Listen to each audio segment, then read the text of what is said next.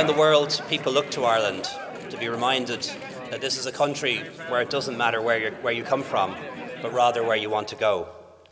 And I know when my father travelled 5,000 miles to build a new home in Ireland, I doubt he ever dreamed that his son would one day grow up to become its leader, and that despite his differences, his son would be treated the same and judged by his actions and character, not his origins or identity. And so every proud parent in Ireland today can dream big dreams for their children. Every boy and girl can know that there's no limit to their ambition, to their possibilities, if they're given the opportunity.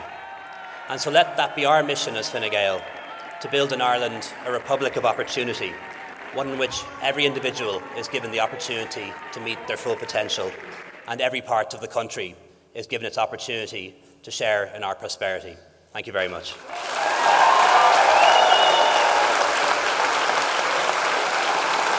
Thank you.